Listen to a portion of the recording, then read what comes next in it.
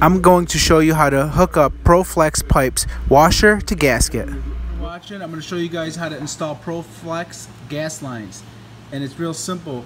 Put this nut or whatever you want to call it, slide that on first, and the next thing that goes on is your C-clamp, and count 4 slots, 1, 2, 3, and 4, and open up your C-clamp and just lock it on the 4th tread. Lock it together. I got one hand, so bear with me. And then you're gonna put your solid ring and slide that up.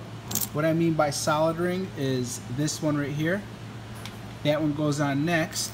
And then you're gonna take your red gasket, make sure it has no tears in it. I actually had this installed by a professional and it had a tear in it.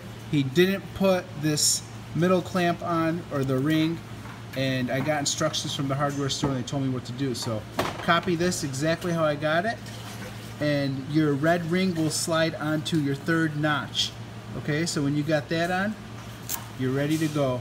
Use some, you can use tread tape, or you can use, this is what I was sold right here, pipe thread sealant, and put that on your threads. And you don't want to get any into this area here.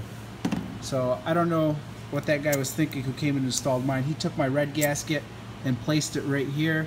I had bubbles leaking and he left. He said, thanks a lot, have a good day. I paid him.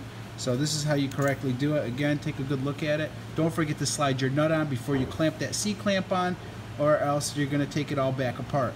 So there you go. You got your nut, C-clamp on the 4th tread, slide your regular solid ring on, and then last is slide your red gasket onto the 3rd notch. It will sit tightly in there, and put this into the hole.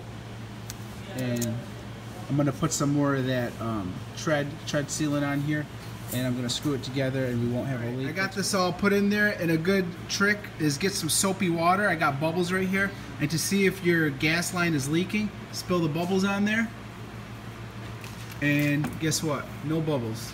So again, thanks for watching. Hit the thumbs up button. Use this good tip to see if your job is well done, and have a good day.